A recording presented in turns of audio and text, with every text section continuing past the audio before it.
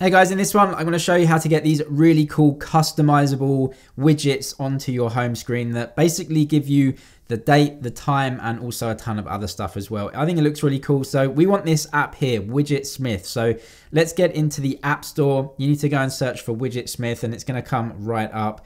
And here it is, Widgetsmith. I've got it already, so I don't need to download it, but you can just go and press download to make it come onto your home screen. So let's go into Widgetsmith, and basically these are all the things that you can do in Widgetsmith. So you can have a small, a medium, and a large widget, and you can customize them any way that you want. How you customize the widgets is clicking on it. Then it will take you through to this screen. You can actually add a timed widget, which will replace the current widget after a certain amount of time. So it will cycle through them.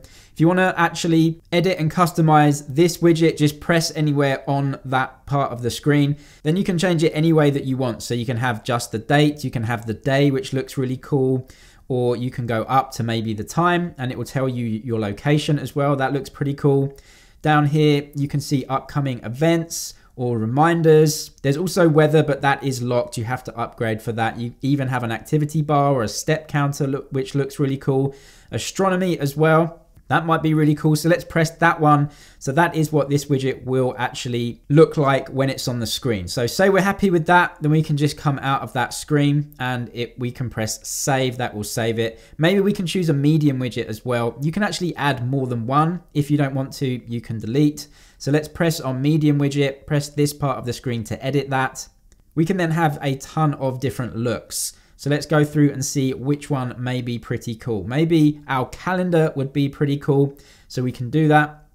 You may have to accept it looking at your calendar, but I'm going to press this one so we can go out of there. That looks good. I'm going to press save on that one. So now we have a small and a medium widget just like we want. Then what we can do is swipe out of that app, long press anywhere on the home screen to get this menu up.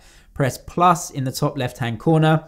Then you can scroll down and see where Widgetsmith is. It's right here, this Widgetsmith. It's not displaying anything at the moment for some reason, but we can just press on that. What widget do we want? Do we want the small, the medium, or the really large one? Well, we edited small and large, so yep, I'm gonna press on this one and press add widget.